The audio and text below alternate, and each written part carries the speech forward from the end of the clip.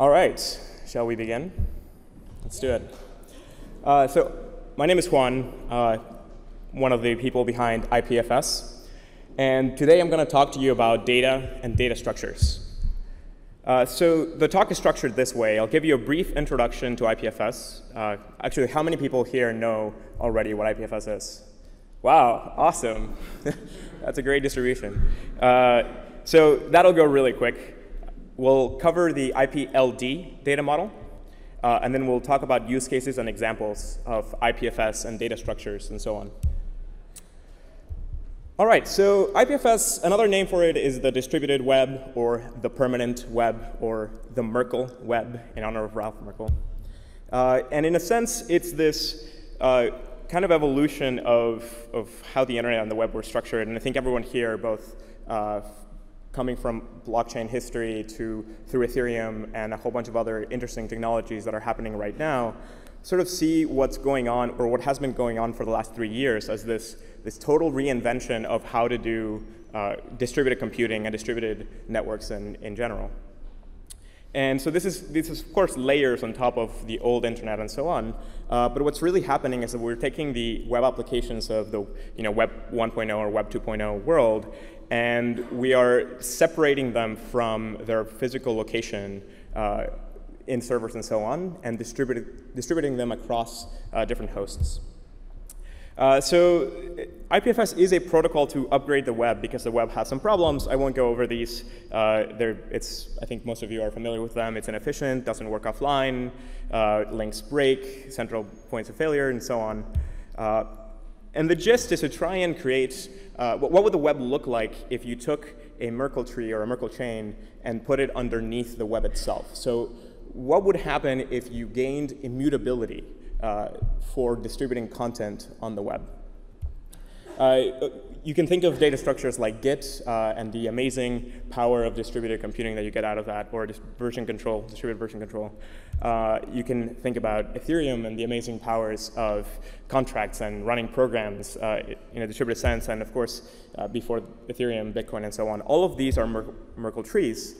And what IPFS really is this massive Merkle forest. That's kind of like the intuitive description of IPFS. It's saying, let's write one transport protocol to layer underneath the web, and other protocols as well, and build this distributed data structure transport that is all Merkle addressed.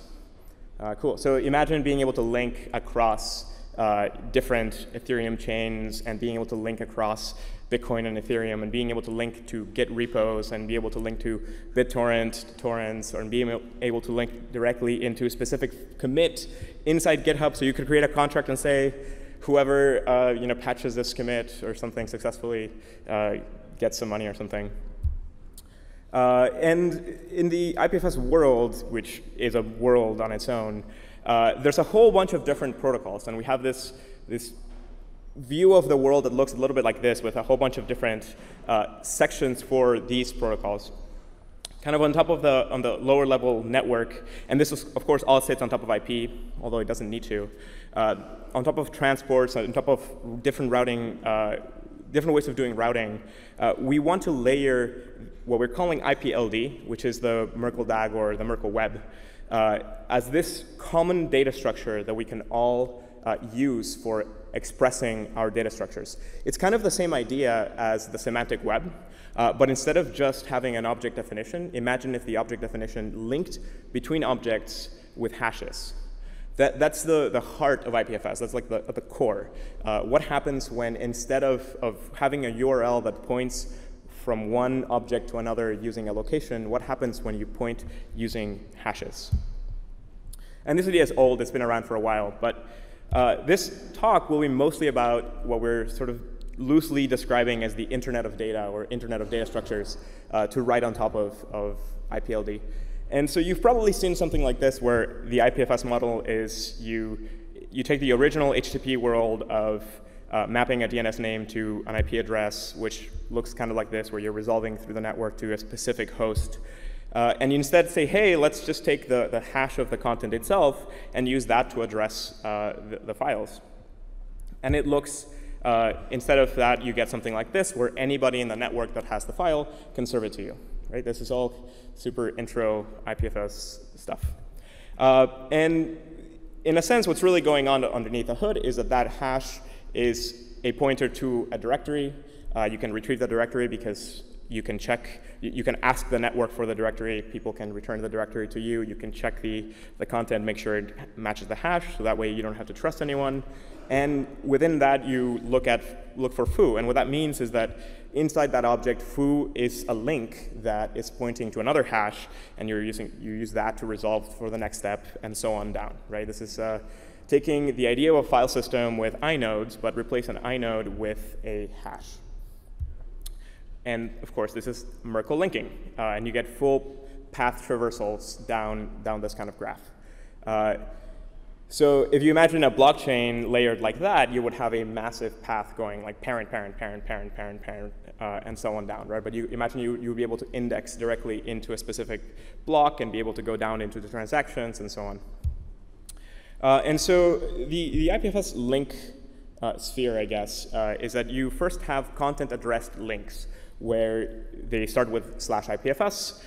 Then you have a hash, and then the rest of the stuff. And by the way, those are shortened hashes. I haven't yet found a way to compress information magically. That's supposed to be a SHA-256, but it's shortened, so it fits here.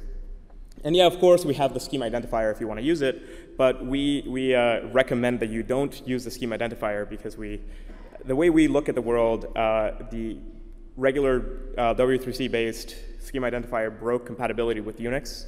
So you can't, we're making everything so you can layer it directly on top of any POSIX machine, so you can mount it directly. So you can mount IPFS and you can fetch data and write data to the network with standard OL-style applications. You don't have to teach them to speak over some other protocol. And on top of the Merkle linking, which is sort of like a URI, and I say URI with quotes because we do prefer people not to use the scheme identifier. We'll have everything working and resolving with just straight up paths. On top of that, we layer what we're calling also Mazieres links. This is for David Mazieres, who author of Kademlia, author of Stellar, author of SFS way before that. And he came up with a great idea in SFS. I won't go through the whole thing, but the basic notion here is that the way you achieve mutability in IPFS is that you use the hashes of public keys, and you use those to resolve for pointers that have been signed with a private key. It's explained better somewhere in the web. There's more interesting stuff here. But it's a very subtle idea that gives you a way to achieve naming. And this is naming that is not human readable, but it's a way to achieve naming that's cryptographically addressed or cryptographically mediated instead of through some central authority, right? And on top of that mutable link, then you can layer names. And so here's the old style DNS world. We work exactly with DNS, so you can add a text record into your domain, and now you can resolve through IPNS or directly to IPFS. And of course, you could have Ethereum names the same way, right? And so you can imagine resolving Ethereum names directly into IPFS content the exact same way. What's amazingly interesting about these kinds of names is that you no longer have to have any machine running yourself. You can create the content and add it to the network. You can create the names and the key names and sign content and distribute it to the network. And then you can register some name and point it to the hash of your public key. And now you can just disappear, just add content to the network and walk away. And if the network will continue serving your stuff, and that's an asterisk there, everything will continue working, right? And that's something that's very different. You don't have to maintain your own infrastructure. This is often non-obvious, so I'll kind of go through the IPFS content and replication model. This is kind of like what most people don't expect to hear. They're like, what? But it makes sense to go through. So there are three important points that bear mentioning here, other than a whole bunch of others that you probably can assume. But number one is that we want IPFS to be able to go as fast as the underlying network. So we need to allow users to dial between efficiency and privacy. So as you know, systems like Tor and I2P and so on that are focused around privacy have to do a whole bunch of work routing packets and moving them around, and you spend a bunch of bandwidth hiding hiding the traces of people's accesses in the network, and this is how you achieve privacy. But that's not fast, right? So you're trading off the speed of transfer there to gain some privacy. But the users of IPFS are varied. Some people really want that use case and layer IPFS directly over Tor or I2P. And some users don't care at all about that. They're using IPFS inside data centers, or they're using it in some other way. And they really want it to be as efficient as possible, right? Like, do you really need to route through Tor to go from like your computer, your laptop, to your mobile phone in the same room? Maybe not. Or maybe you do. It depends on what kind of home you have. But you know. And another point here is that IPFS only downloads explicitly requested data. You do not download other people's stuff. And this is an important piece from a legality perspective, right? So there's been a whole bunch of problems around peer-to-peer systems where they download other data as part of the peer-to-peer algorithm, and they end up downloading stuff that's illegal. This prevents the adoption of these systems in companies, because companies just cannot afford to do that. So in IPFS, those are policies that are expressed and that can be added on top, right? So if you want to organize a cluster that moves around and shares data and so on, you can do that. But that's a policy that is layered above IPFS. So there's a strong commitment there of being able to say, look, you can use IPFS and not have to worry about what other people are adding to the network. And yeah, so IPFS is able to follow what the user programs in. So these policies that will be, we haven't done as much work here. We'll be doing some interesting stuff there to be able to express how you might trust other keys and trust the content from other keys, and being able to give people capabilities to add stuff to your node. So yeah, on this only downloads explicitly requested data. So this is a huge surprise for most people, because they're like, wait, what? You have this distributed file system. It's supposed to be peer-to-peer. And like, if I add content, how do I back it up, right? Like, what if I disappear from the network? It falls off. And the idea here is that when you add content to the network, you're explicitly publishing something. So the rest of the network has an option. Either they spend energy maintaining this online, or they don't. And if they do, it's because they care about this thing. So if they don't care about what you have to say, because what you say is not that interesting, then you can just pay them to care. And this is where something like Filecoin comes in. And so HTTP maps to IPFS, and AWS S3 maps to Filecoin, or Swarm, or really AWS and Windows Azure and so on, right? So there's how you maintain stuff in the network is a separate part, different from how you move stuff in the network. So IPFS is strictly about how you address and move content in the network. So these protocols around incentivized, organized, distributed storage, those layer on top of IPFS. And so an interesting thought is, a lot of people say, well, how could you ever hope to compete with something as big as Amazon and Google and Microsoft and so on, which have these massive infrastructures? And then I just kind of point this out, right? So this is the hash rate of the Bitcoin network, and like the massive spike. And this is what happens when you get an economic model coupled with a very easy to enter market. And so somewhere along this graph, way before the knee, the hash rate of Bitcoin surpassed the equivalent of the world's most powerful supercomputer, and then the world's 500 supercomputers put together, before the knee of the curve.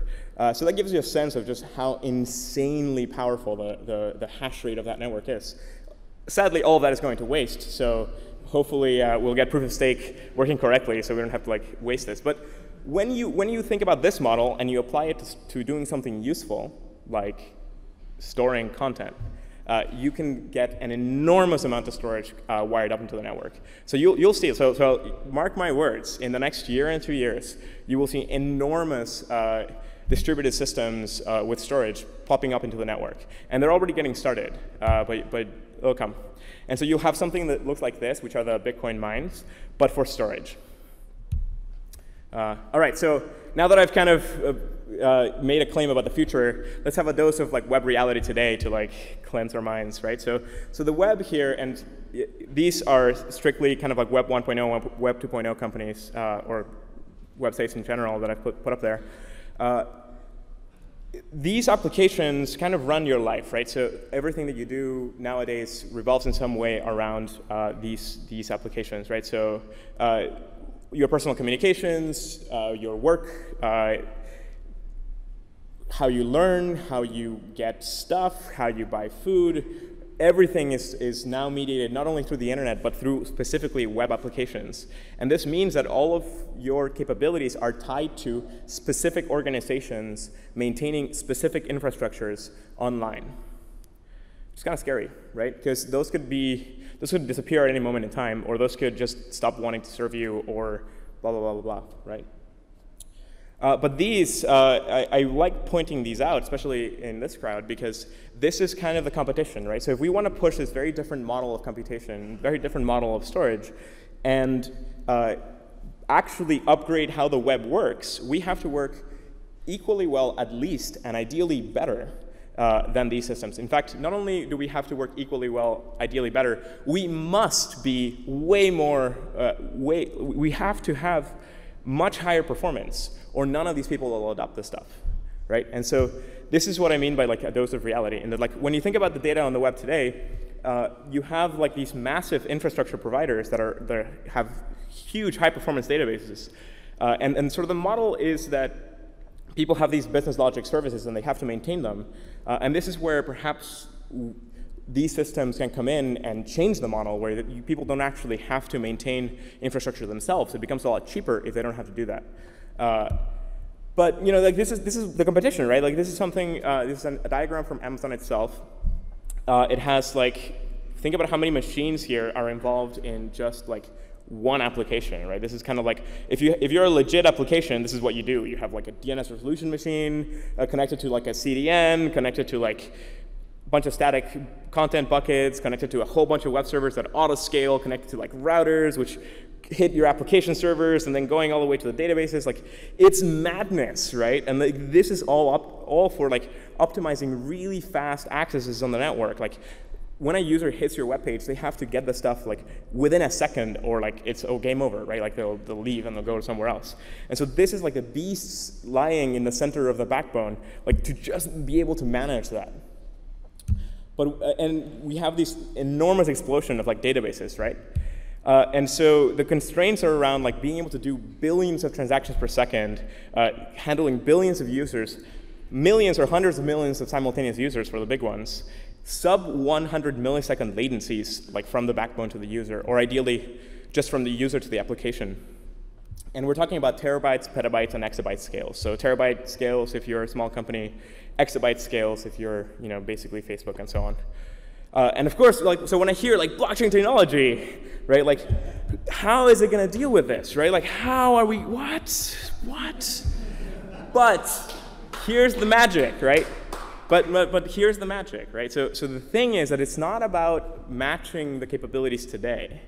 It's about proving that those capabilities can be achieved, but complementing them with a whole bunch of capabilities that weren't there before, right? So stuff like the idea behind a blockchain is being able to do multi-party computation that is verifiable and trustless. You don't get that at all today in Web 2.0. Being able to do trustless ledgers, like being able to like account that things are actually happening, timestamping.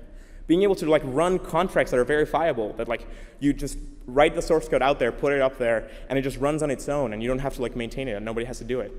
Being able to like write decentralized and distributed applications, things where you write them once, you sign them, drop them into the network, and disappear, and the people can carry them on. You could disappear as an organization and company, and people could continue to use those applications. Like, these are real capabilities that you give people that you cannot take away, and that's extremely interesting. That's where like there's a completely unfair advantage compared to the Web 2.0, right? And so we're talking about building, taking data and code and execution in a completely different verifiable model. And of course, being able to do security and encryption in a way that the Web 2.0 people can't. Because a lot of Web 2.0 relies on advertising and so on, which means that they can't really do end-to-end encryption. So that's a huge advantage, right? Because we don't have to deal with that. We can just do end-to-end encryption for users. We don't need users' data at all. And this is a strong reason to be able to move in this direction. Cool. Let me check timing, because timing. All right, 5 minutes. Sweet. So that was like the interlude. So Web 2.0 is kind of about having these like databases talking to each other with data behind the scenes.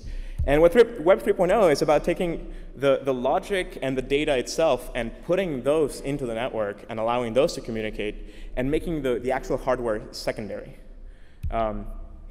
All right, that was the interlude. OK, I'll have to rush through this stuff, 5 minutes, but we'll see. All right, so IPLD. This is the heart of IPFS. It's a common format for hash chain or distributed data structures based on Merkle trees. And so what I showed before with these files, these aren't actually files. They are, so when you add something to IPFS, it kind of looks like this. You add all this stuff. But these aren't files. These are actually nodes in a graph. And these nodes in a graph, it's stored in a format that we are calling IPLD that is basically like something like JSON. It's not exactly JSON because it's serialized to be fast. But the whole point is you have a very flexible data model, so you can take entire APIs of today and just dump them straight into IPFS. So you can take some data API that you have and just straight up import all of that into IPFS and like Merkleize the whole thing. That is not perfect, and you have to like work hard to make it really a good distributed application, but that's kind of like step one. And so we see this as new thin waste of the internet of data structures. And it gives you like Merkle links that are secure and immutable. It gives you Merkle paths, meaning you can resolve through the graph. They're sort of universal, and they're kind of URIs or URLs, as we said before. Though it's not location-based, right? So like it doesn't. I mentioned here URL because most people are familiar with that term, but it's not actually location-based. And in terms of serialization, you can do anything you want. You can use JSON, protobuf, XML, RLP, or whatever it is that you use. You can use a serialization format underneath the hood. Though there is a canonical way of describing which serialization thing to use so that everyone hashes the same thing. And so if you had something like this in JSON where you outlined the followers of a user this way, this is kind of like mush, right? Like, what does @Vannevar-Bush mean? Right? Like it's some user somewhere, but like you don't know what context that comes from, right? You have to know that this would be Twitter or something else just from the endpoint that you're accessing this from. But what if these actually link to content-addressed things, right? Like the resources were actually based on hashes. Then you don't have to know anything about where you're accessing at all, because the content itself tells you what it's about, right? With IPLD, you can do YAML, you can do whatever format you want, and so on. So the whole point here is to build something as easy to use as JSON, but when you Merkleize it and you turn these normal graphs, you should be able to have the exact same architecture of your data, but where before you would just have some strings that you then would have to look up in a database, here you have hash links. And so you can you can resolve through the hash length. So here in the second layer, I have, you're going through that hash and then /followers, meaning that you're accessing into the JSON object. So you're like fetching a JSON object and then accessing through it to get like another piece of the data. And you can like do whatever, right? So you can take like somebody's followers, go /followers to pull that array out, and then go like /0 to pull out the first entry. And now you get something. And this is resolving through Merkle links. So the idea there is like you would pull one object out, and then you would look into it, pull out another link, and resolve it through the network. And everything is integrity checked, so you can just dump all of this content into the network, and anybody can serve it to you, and you don't have to worry about that. You have to worry about it in terms of privacy, but that's a whole different question. And anyway, so you can model things. Right? You can pretty much model anything you want. You get to be able to annotate links with other data. Here's like what a directory would look like. You could do like version data structures. This is, for example, a git commit, and so on. And so these will be completely native in IPFS. You'll be able to write all these data structures and have them ride on this transport, right? Like the forest thing that I described earlier. And so this is really how we start doing Web 3.0, where we take all these data structures and these APIs and model our applications around content that we are just putting into the network and addressing through content addressing and key addressing. And so in a sense, when you think about modeling your application and you think about like the data model, right? Like, oh, do I have users? Do they follow each other? Like, what are all these relationships? you can take those direct objects and put them straight into IPFS. Like, you don't have to go to a database at all. You can just add them straight to IPFS. And what you gain is that when an application pulls those in, if there's nothing that has changed, nothing has to be updated, so you beat the speed of light. Because if I'm using an application here and I request some set of objects and I pull them down through the network and I have them locally and I have to fetch them again, normal HTTP would say, oh, like, go and like talk to the network and see if it has changed. But with IPFS, we can be like, well, no, I have the hash, I have the content. It's here already. We don't have to go to the network. And of course, you can do this with like all kinds of like legal records and so on. Like, legal records is a great example of like why people want to use blockchains, kind of like in the real world. It's to like do careful time sampling of legal documents, right?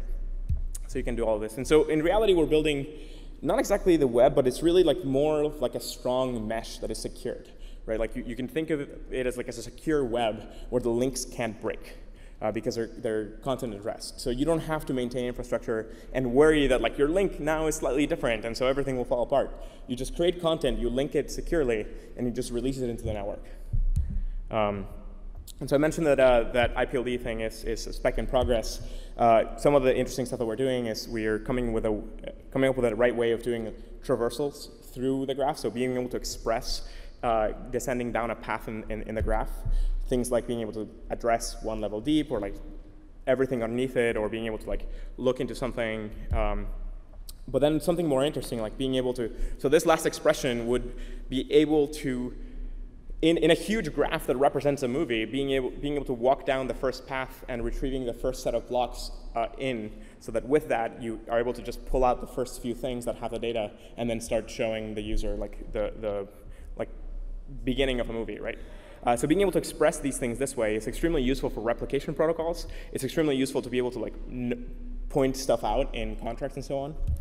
So this is kind of an interesting thing. Another one here is where you're able to like embed one expression inside another expression. So if you like this kind of language and stuff, come talk to me, because getting those languages right is important. Cool. So last section, use cases and examples. So this might be the most interesting to you. So IPFS, a lot of people are like, okay, well, what is IPFS for? What do you use it with? Like, what is this thing? And they want me to tell you like the specific set of users that like are only going to use it for one thing. And the thing about IPFS is that it's a transport protocol meant to like help the web, right? And so like, what is the web used for? Everything? And then people just say like, oh, you haven't thought about this enough. I'm like, no, I'm serious. Like, you can use this for everything. Let me list out the reasons, right? Like, you can use it to do peer-to-peer content delivery, right? So think about a CDN, but like a distributed CDN, distributed content distribution network. You could do like a decentralized links, things where no authority determines the link. You just add content, and the content is now part of the network, what we've talked about before. You can take applications, entire applications, and define them within IPFS. Then give people a reference to that application as a link. They download it, they run the code, and they just do everything on their side. So it's not only the distribution of the application, it's also the definition of the application. And an example here is like people have written video players that go over IPFS. People have taken entire like legal codes. People have made like imager style clones. People are able to do like 3D models of stuff and be able to share them with IPFS because these are data-intensive kinds of applications. This is the only one in this set that is not an actual IPFS application. This is a Minecraft, but people are taking Minecraft and making it so that there's links between worlds. So you're walking through a Minecraft world and then you find a link and you walk to something somewhere else, and all of that is served over IPFS. People are storing documents, blogs, and so on. You can do containers on VMs, definition and distribution of these. You can think of these as like Merkle containers, where like the entire application and like the graph is defined as a proper Merkle graph, which should have been the case from the beginning. But anyway, you can do whole package managers and distribute them this way. So we're already working on doing this to several of these package managers, where we're taking all of the code or all of the actual compiled binaries and adding them to IPFS. Usually, first of all, you get a huge space savings because tons of stuff is duplicated. But then you also get to distribute them faster, because if machines in the same data center have it, then things move faster. Key addressing, archiving, backup everything. People are like archiving all the stuff. All of these a whole bunch of the data here you can archive with IPFS, and there's efforts on this. Now, when it comes to Ethereum, and this is like the last slide, I promise. When it comes to Ethereum, and by the way, the logos fit really nicely together. Just wanted to point that out. So you can use it for off-chain data, right? So you can, the very first thing that you can think of is like anything that just shouldn't be on the blockchain because it's too big. Put it in IPFS, take a link, and then serve that link with your own node. But that means that anybody else can serve it as well. And it means that you can disappear, and the content doesn't disappear, right? So, big stuff. You can use them, again, to define and distribute distribute dApps, right? So these decentralized distributed applications, you can write them, put them on IPFS, put all the assets there. People are already doing this, and so on. So yeah, the code and the assets and everything, but also the user's data. This is an example of one of them. This is ours. This is our web UI for an IPFS node. All of the code for this is an IPFS. You pull it out, you run it, and it's completely distributed. So like,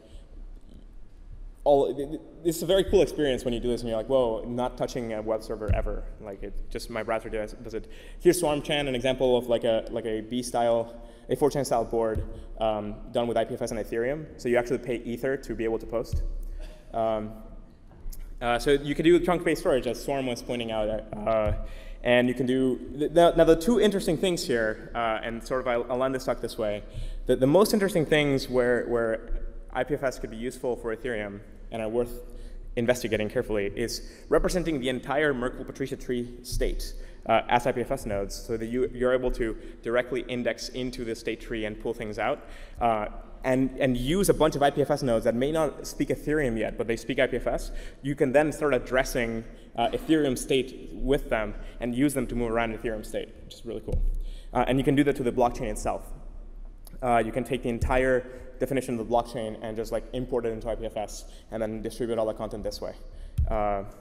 And so this is a blog post from Chris that talks a little bit about this. Very cool, so check it out. All right, so that's IPFS and data structures. Thank you. Thank you. Thanks, Thanks, Juan.